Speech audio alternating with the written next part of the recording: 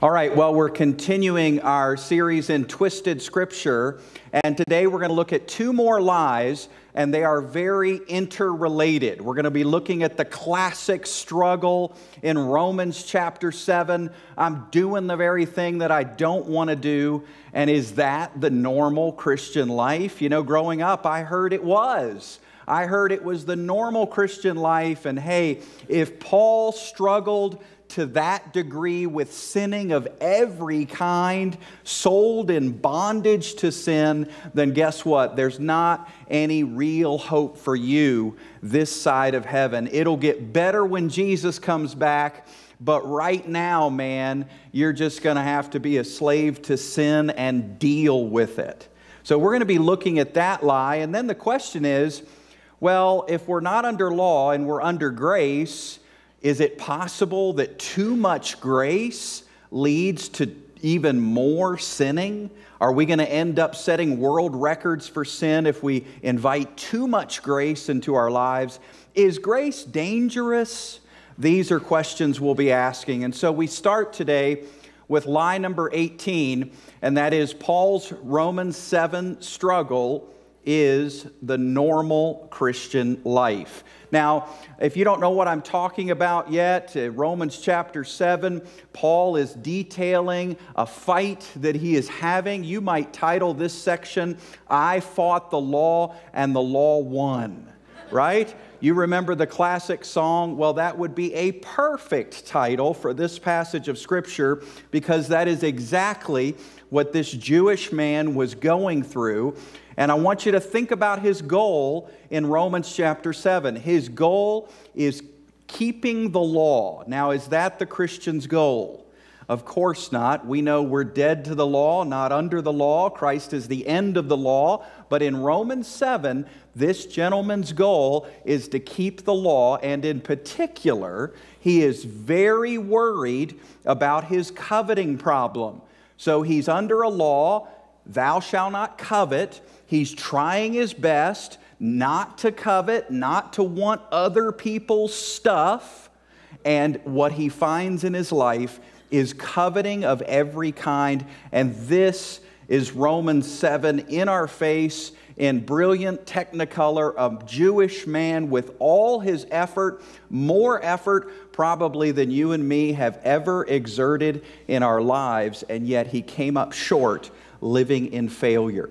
And so then the question is, was this the Apostle Paul as a Christian, struggling under the law, trying to keep the law, and yet failing day in and day out?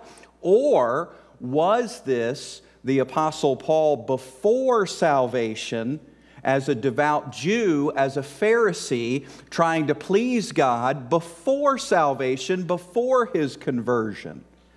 And so this morning I'm going to present some possible reasons that Paul was talking about before salvation, before he came to know Jesus. So what we see in Romans 7 is not the normal Christian life. There is something better and greater for us today. So here's the first argument, the first idea. In Romans chapter 7, Paul opens this way. He says, don't you know that the law has jurisdiction over a person as long as he lives? So think about what Paul is saying here. He's talking about when the law has jurisdiction over your life. Now, does that seem true today as a Christian? Does the law have jurisdiction over your life? No, it does not. You live under grace. And so we have died with Christ, but Paul struggled while the law had jurisdiction over him.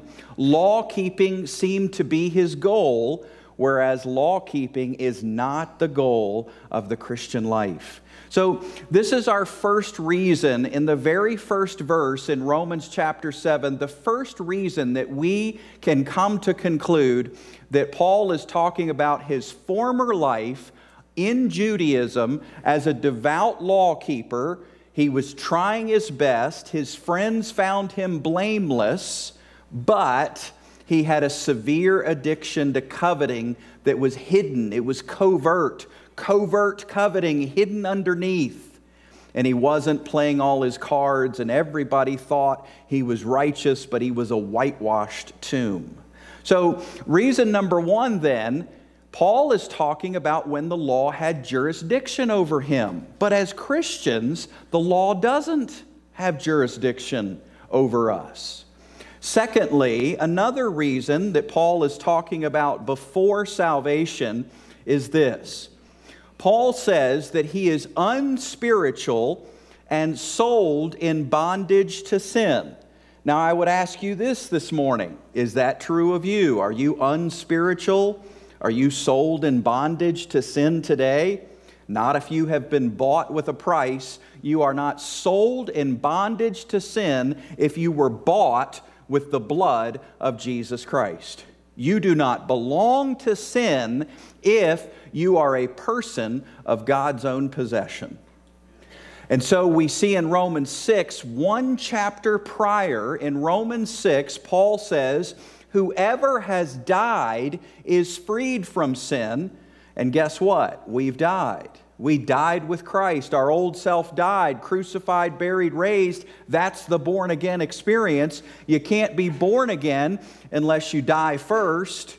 Believers have died, and we are freed from sin.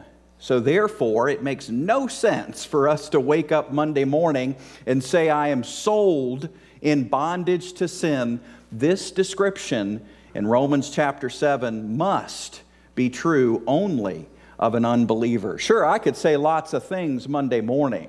I could say I'm being overwhelmed by temptation. It's hitting me big time. I could say I've messed up 400 times in this area. I could say I struggle. I could say with James, I stumble in many ways. I could say all those things. But if you hear me say I am sold in bondage to sin and unspiritual, then I'm talking about my former life as an unbeliever, or I don't know what I'm saying. And so, another reason. Now, here's another argument for why Paul is talking about his struggle before salvation. Paul speaks of the struggle when the commandment came into his life. Now, I would ask you, when did the commandment come into Paul's life? Think about the history of Saul of Tarsus. He starts out as a little kiddo. He's born in the right tribe. He's born on the right day. He's circumcised according to the law. He's given tutors. He's told that he will be an expert in the law and he should train. So when did the commandment come into his life? Was it Paul at age 35? No, it was Paul at age 3.5. I mean, from very young within Judaism, he was introduced to the Jewish law. When did the commandment come into Paul's life? As a young Pharisee, a scholar of the law, Paul was introduced to the law at a very young age before his conversion to Christianity. So, I don't know if you've ever heard jokes like this, but many of them start with lines like, so a guy walks into a bar. Or maybe you're telling a story. So I'm on my way to school, so I'm driving to work. Now, are you talking about a present event or a past event? You're talking about a past event, aren't you? So let me tell you a story. I am on my way to school and I get hit, I get blindsided, but has that already happened? Yes, that's already happened. Why am I talking about it in present tense? Because I want you in it. I want you in the story. I want you in the experience. I want you to enjoy the recounting of what already happened, but I'm going to tell it in present. So a guy walks into a bar. So I'm on my way to school, and Paul is doing the very same thing. The commandment comes into his life, and it kills him. I'm sold in bondage to sin. Let me tell you all about it, guys. It's the story of when he was sold in bondage to sin, but he's talking about it in present tense so that they will be invited in to the experience. Paul speaks of the struggle when the commandment came, and the commandment came long ago for him at age 3 or 4 as he began looking into the law and was taught as a baby practically. Paul says also, for while we were in the flesh, the sinful passions which were aroused by the law. Now, this is a curious phrase because he's saying that the struggle was while we were in the flesh. Now, I ask you this morning, are you in the flesh or are you in Jesus Christ? And this is a very important decision for you to make because Romans chapter 8 says every believer is no longer in the flesh, but in the Spirit. Now, let's make sure everything's real clear this morning. I mean, obviously, guys, can we wake up tomorrow and set our minds on the flesh? Yes. Can we wake up tomorrow and walk according to the flesh? Yes. But are we always in the Spirit? Yes. Our geography doesn't change. Our location doesn't change. Our closeness to God doesn't change. And so we are in the Spirit with two ways to walk. We are in the Spirit with two ways to set the mind. So it is clear as day that we can set our minds according to the flesh and engage in stinking thinking sometimes. And have you noticed 5 seconds or 5 minutes later, you've already done a turn, you've pulled a 180 in your thinking, and now you're fixing your eyes on Jesus and everything feels, but wait a minute, you were interrupted by an alternate message. And so you flipped from Father's mentoring channel, the FM dial, over to that alternate message, the AM dial, and you entertained a temptation, a thought, an accusation, some condemnation, but you caught yourself, and now you're back over to Father's mentoring channel again. Father, I don't want to think that anymore. I reject that. I renounce that. I want nothing to do with that. I'm dead to that. I'm alive to you. Does this sound like your normal, everyday human experience, bouncing back and forth from one thought to another thought? But at no time during that adventure, at no time are you taken out of the Spirit. You are always in the Spirit. And so we see that there are two ways to walk, two ways to set your mind, but there is one location for the Christian. You are permanently in the Spirit. I and you and me. That's what Jesus prayed for. That prayer came true, and it is permanent. He will never leave you. And so when Paul says, while we were, past tense, while we were in the flesh, sinful passions were aroused by what? What were the sinful passions aroused by? The law. Are we under the law? No. When were they aroused? When we were in the flesh. Are we in the flesh? No, we're in the Spirit. What's Paul talking about? He's talking about how he fought the law and the law won. And he said at the end of this passage, who will rescue me from this death? And who rescues him from death? Jesus Christ. How? On that Damascus road, he comes to Jesus. He exchanges death for life. He exchanges bondage for freedom. He exchanges in the flesh for in the Spirit. And he becomes alive for the very first time.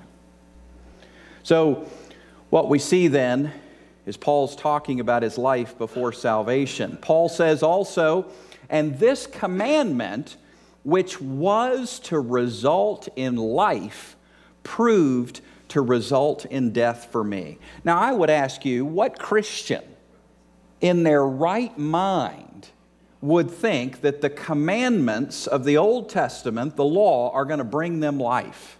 I mean, hello, isn't step one to becoming a Christian saying that I need Jesus to save me, not Moses, that I'm dead in my sins and I need life in Christ? And so I turn away from self-effort and I turn toward the grace of God. And that's the revelation that we have when we get saved. And so what he's saying here is there was a time in my life when I thought the commandment was going to give me something, make me right, and it didn't. So when would Paul have imagined that the law would bring him life? These are the thoughts of a devout Jewish man who was under the law trying to get life from the law. All right, well, next we see Paul says, when the commandment came, sin became alive, and I died. So are you saying that sin was never alive for Paul? Sin was never alive for Paul until age 35 when he was a legalistic Christian? Do you see what we're doing? We're reading Romans 7 through legalistic Christian glasses. That's what we're doing. Well, I really struggled under legalism, so that must be Romans 7. Well, it's true that legalism will cause us to struggle, but Paul had a deeper issue since he was age 3. Sin became alive the moment that he met the law. Sin was alive before that, but he didn't even know about it. The commandment made him aware. When did sin first become alive in Paul's life? When was Paul killed by the commandment? When Saul of Tarsus, met the law, it killed him. That would have been true as a devout Pharisee. So, do you see why we're going through this exercise of looking at a number of passages in Romans 7 and highlighting some verbiage? The reason is this: we don't want to give up and live in misery, buying into the idea that my current sin struggle is all there is. Even the author of a lot of the New Testament, he was sold in bondage. He was a slave, miserable man that he was. So for me, well, I guess I can just expect the same. No. Yes, we have struggles, but no, we're not doomed to that experience. We're going to talk in just a minute about the path forward and the real hope that we have right now. So what's the takeaway here? Well, the takeaway is this. Anybody who's ever thought that Paul was talking about before salvation or after salvation, guess what? There's a takeaway for everybody. Here it is. Anyone today, a human, whether lost or saved, any human choosing to live under the law will experience sinning of every kind. And apart from the law, sin is dead. Now, I have a friend, Pete Briscoe, and he's been doing some jeeping lately. He's been jeeping in the mountains of Colorado. And I saw this on his Twitter feed, but he took a picture of a road sign on the side of the road. It looked like a mining road, thousands of feet up in the air in Colorado. There he is with his Jeep Wrangler and Libby Briscoe at his side, and they're trekking up this mining road in Colorado, and then they see a roadside sign, and it says, "No shooting." Now, there were 40 bullet holes in that sign. Now, isn't that a classic example of what we're talking about? Anybody who chooses to live under the law, they are going to experience sinning of every kind. You are going to end up doing things you never even dreamed of doing. I remember when I was a teenager, I saw this cartoon, and it was a hotel. It was like an 8-story hotel, and then right next to it was a little pond, and there was a little sign there. It said, "No fishing." And all of the windows in that hotel had been busted out, and fishing poles were sticking out. People were fishing into the pond from their hotel room. I mean, again and again and again, we see that we are drawn to the forbidden. We are drawn to what we're not allowed to do. Someone tells us, "Thou shalt not," and we give it 5 minutes, and we're doing it when we never would have dreamt of doing it in the first place. That is life under the law. And so we think that God gave the law to sort of curb sin and stop sin and prevent sin. Romans 5 tells us the opposite. It says the law came in so that sin would increase. Increase. Think about that. God wanted to expose all the slavery we already had by putting in place something rock solid, cemented as morality and ethics that we could never get to show us, I've got an addiction to sin and I need a major miracle, and it's not Moses.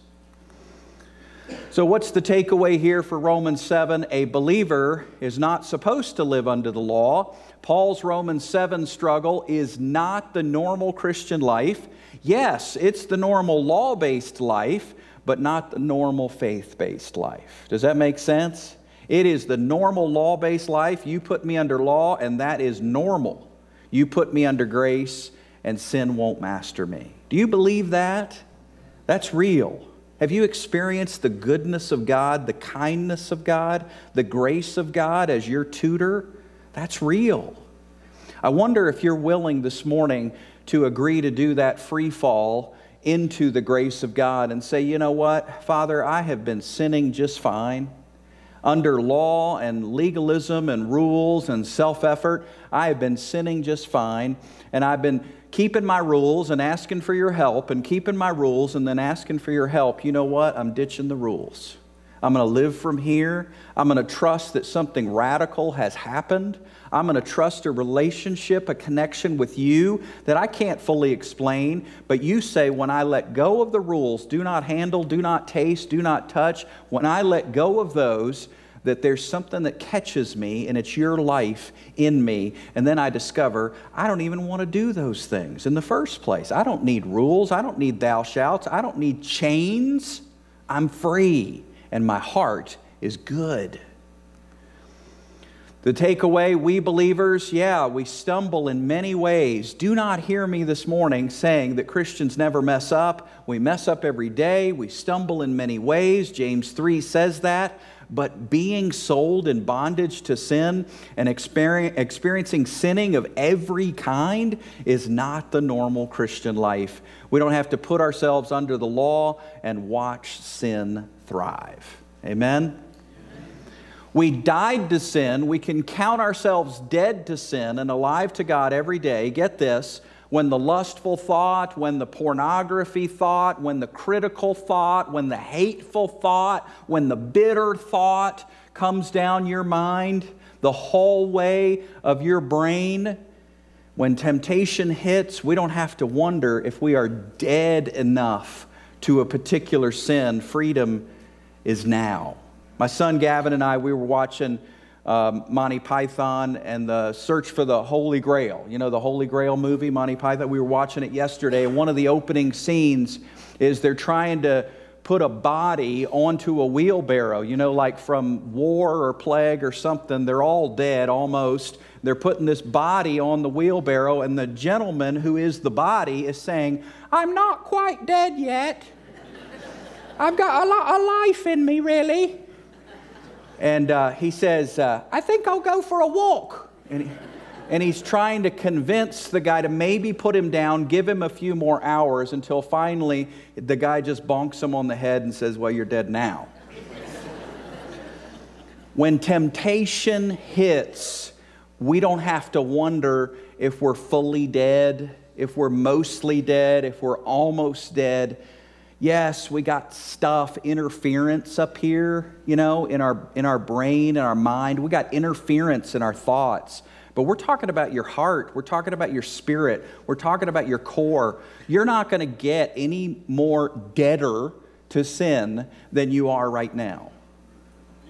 And so I was talking with a theologian, a gentleman who's known all over the world. He was the chairman of the NIV Bible Committee. He's done a lot of great things, published a lot of scholarly articles, and we were talking about being in the flesh versus in the spirit. And he said, "Andrew, I like to describe it this way." He says, "We're in the spirit now. We're no longer in Adam. We're in Christ. We're no longer in the flesh. We're in the spirit. We've crossed over, but we can still hear the noise from that other realm." And I kind of liked that.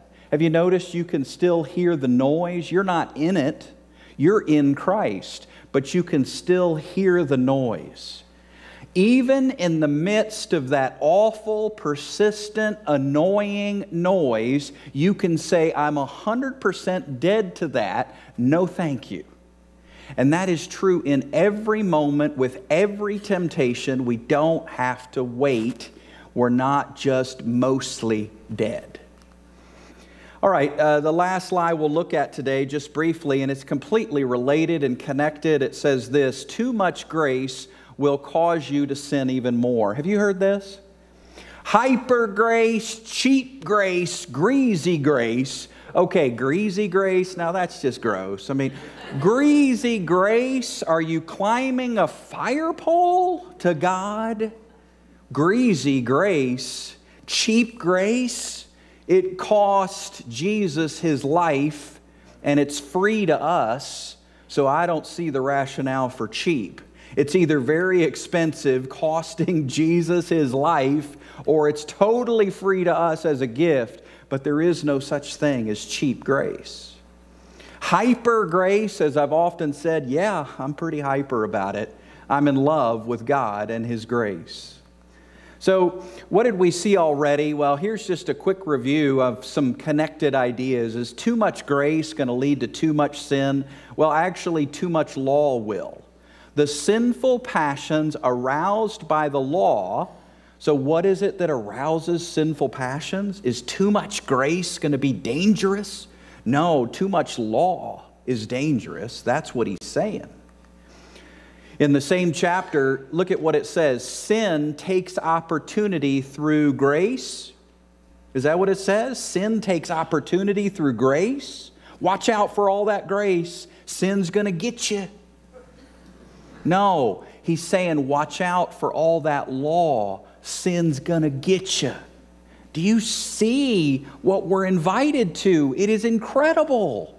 We're invited to something that is counterintuitive to the human brain. It doesn't make any sense. We do a free fall into Jesus and we're caught by his grace and carried by his grace. That's a miracle.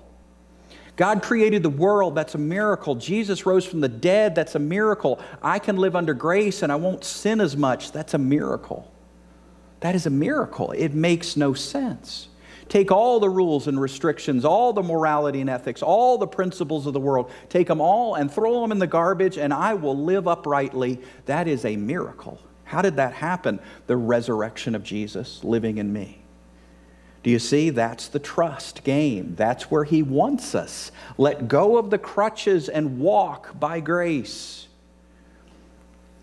The law came in so that the transgression would do what? Decrease? No, increase. I brought the law in so that people would sin even more under the law, so they would see their death and see their need for life. Sin shall not be master over you if you're really careful with the rules. Sin will not be master over you if you try your hardest to keep Christian principles. Is that what it says? Sin will not be master over you if you're under grace. And you say, God, how does that even work? It makes no sense. And he says, Jesus in and Jesus through. And that's it. Jesus plus nothing is what we call it around here. Are you willing to go that far? Are you sick and tired of being addicted and acting like you're someone else and being miserable? Are you sick and tired yet of your best effort? 1 Corinthians 15, this is one that's pretty far out there. We don't read it very often, but wow, is it clear. The sting of death is sin, and the power of sin is the law. How much clearer could that get? You want to give sin power? Put yourself under the law, and sin will have a heyday. Put yourself under grace, and sin falls limp. 2 Peter 1, there's all these qualities. We're so afraid of grace. If you have too much grace, you'll have too much sin. That's what we think. And Peter says the opposite. He says, hey, you want godliness? You want kindness? You want love? If these qualities are yours, then you'll never be useless. You'll never be unfruitful. You're always going to have a fulfilling life with kindness and love being exuded through you. How do you do it? Well, he says, here's how you don't do it. If you're lacking these qualities, you have forgotten your purification from your former sins. You have forgotten what God did to you. You have forgotten God's grace. So what's the answer? Remember God's grace. Do you need more grace or less grace? You need to remember more and more the grace that you've been given. Don't go with less grace. Less grace brings less victory. Less grace brings less qualities. God wants you soft. He wants you soft in your attitudes and actions. That's what grace does. It softens us. Legalism hardens us. Grace softens us. You look at these qualities. Kindness, that's soft.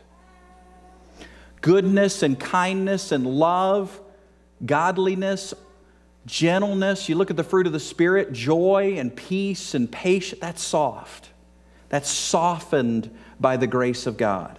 Our attitudes being mentored by His grace, being instructed and guided and lifted up by His grace and supported by His grace. You can't have too much grace because you can't have too much godliness. They're the same. They're not in competition, they're the same.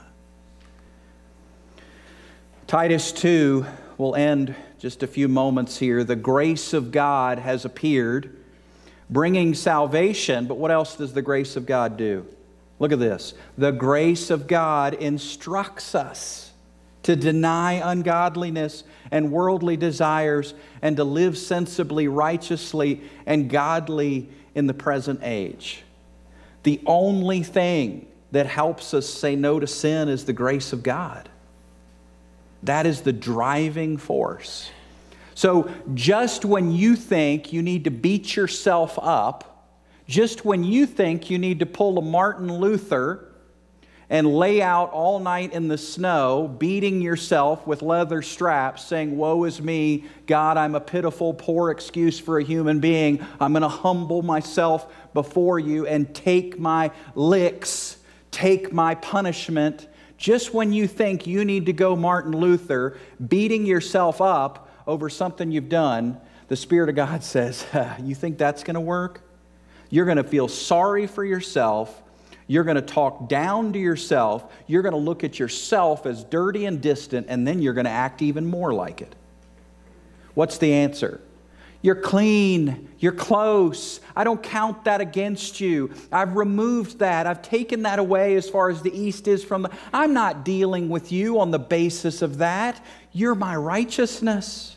I look at you as if you've never sinned a day in your life. You are perfect to me. That's the answer. Mom didn't do it. Dad didn't do it. Church didn't do it. Only God does this perfectly. And He does it every time, affirming you and establishing you and building you up and showing you who you really are. That's the only thing that works. And He's got the market cornered on it. He's the only one doing it right. So are you going to listen to men, or are you going to listen to your God and your Father who is bringing you up in grace? There is no other method. You want to be godly, young men? 18 years old, 25 years old, looking at older men in the faith saying, I want to be like them someday. The answer to that is to know that you are one with Jesus Christ right now. There is no secret outside of the grace of God. You will never graduate from the grace of God. There is no greater message, no deeper message. Paul calls it the gospel of grace. It is the gospel. So what did we see today? The truth, Romans 7, yeah, it's the normal law-based life, but not the faith-based life. It is not normal Jesus. It is normal Moses. And you don't have to be under Moses. You were never invited to the law as a Gentile. Today you're invited to His grace and nothing else. Likewise, here's the truth for you.